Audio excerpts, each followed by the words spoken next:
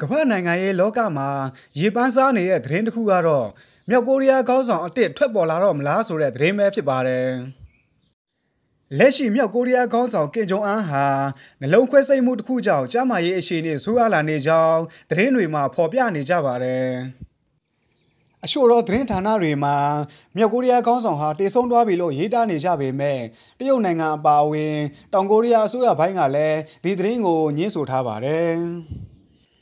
အမေရိကန်သမ္မတဒေါ်နယ်ထရန့်ကယမန်နေ့ကပြုလုပ်တဲ့အိမ်ဖြူတော်သတင်းစာရှင်းလင်းပွဲမှာမြောက်ကိုရီးယားခေါင်းဆောင်ကင်ဂျုံအန်ရဲ့ကျန်းမာရေးအခြေအနေပြန်လည်ကောင်းမွန်လာစေရန်စုမှုကောင်းတောင်းလိုက်ခြင်းကြောင့်လည်းမြောက်ကိုရီးယားသမ္မတကင်ဂျုံအန်ရဲ့အရေးပေါ်အခြေအနေအပေါ်အတည်ပြုပေးလိုက်တယ်လို့ဖြစ်လာပါတယ်။ဒီအချိန်မှာကမ္ဘာနိုင်ငံတွေစိတ်ဝင်စားနေတာကတော့တကယ်လို့ကင်ဂျုံအန်မရှိတော့ရင်သူ့နေရာမှာဘယ်သူဆက်ခံမလဲဆိုတာပဲဖြစ်ပါတယ်။ဒီအတွက်၎င်းထက်၄နှစ်ငယ်တဲ့၎င်းညီမကင်ယိုကျွန်းဟာ၎င်းရဲ့နေရာကိုဆက်ခံမဲ့သူဖြစ်နိုင်တယ်လို့ထင်ကြေးတွေထွက်ပေါ်လာနေပါတယ်။ပိန်ပိန်ပါပါအပြုံးချိုတာတော့မျက်နှာနဲ့ကြက်တရရှိလာတဲ့တူမဟာအကိုဖြစ်သူနဲ့ကွာရှားကျင်တိုင်းကွာရှားနေပါတယ်။တို့ပေမဲ့အကိုဖြစ်သူနဲ့ငကိုတစိတ်ရှိနေုံနဲ့မကယုံကြည်အားထားရဆုံးလည်းဖြစ်တယ်ဆိုတာကြောင့်အာနာရှင်ဘီရင်မအစ်စ်ဖြစ်ပေါ်လာမလားဆိုတာလဲစဉ်းစားစရာဖြစ်နေပါတယ်။ကင်ယိုကျွန်းဟာ2018ဆိုးတွင်ကျင်းပတဲ့ဆောင်းရာသီအိုလံပစ်ပြိုင်ပွဲမှာအဖွဲ့ဝင်22ဦးပါမြောက်ကိုရီးယားအားကစားအဖွဲ့နဲ့အတူ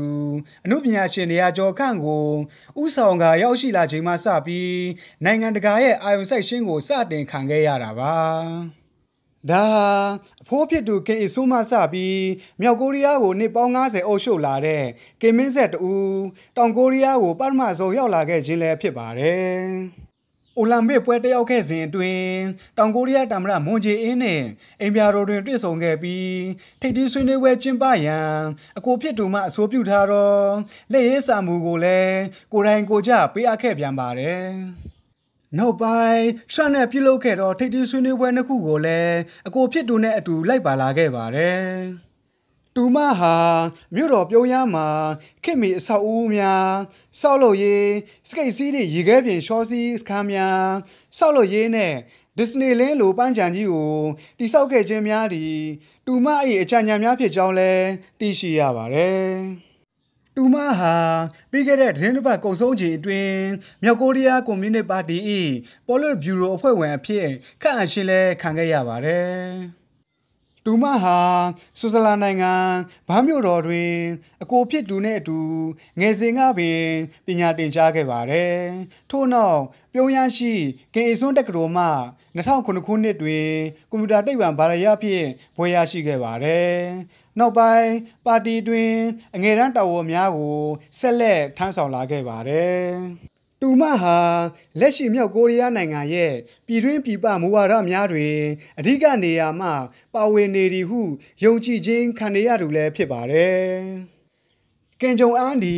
ဧပြီလ17ရက်နေ့တွင်ပေါ်လစ်ဗျူရိုအစည်းအဝေးကိုဦးဆောင်ကျင်းပခဲ့ပြီးနိုင်ငံအရှေ့ဘက်ရှမ်းရှိဟွန်ဆင်ဆေးရုံတွင်ဆေးကုသမှုခံယူနေသည်ဟုမြောက်ကိုရီးယားမှထွက်ပြေးခိုလှုံလာသူများမှဦးဆောင်ထုတ်ဝေနေသည့် Daily MK မှဖော်ပြခဲ့ပြီးနောက်လူမြင်ကွင်းမှပျောက်ကွယ်နေခဲ့တာဖြစ်ပါတယ်။နှစ်စဉ်ဧပြီလ15ရက်နေ့တွင်ကျင်းပခဲ့တော့ကွယ်လွန်သူအဖိုးကင်အီဆွန်း၏မွေးနေ့ပွဲသို့တက်ရောက်ရန်ပြက်ကွက်ခဲ့သဖြင့်ခန့်မှန်းချက်တွေထွက်ပေါ်လာခဲ့တာဖြစ်ပါတယ်။၎င်းဟာကိုယ်အလေးချိန်ပေါက်300ရှိတဲ့အပြင်နှလုံးရောဂါအခန့်လည်းရှိနေသည့်ကြားမှမြောက်ကိုရီးယားခေါင်းဆောင်များအထွတ်အမြတ်ထားသည့်ပက်ကတူးတောင်ထိပ်တို့မကြာခဏတက်ရောက်ခဲ့ခြင်းကြောင့်ဟုပြောဆိုနေကြပါတယ်။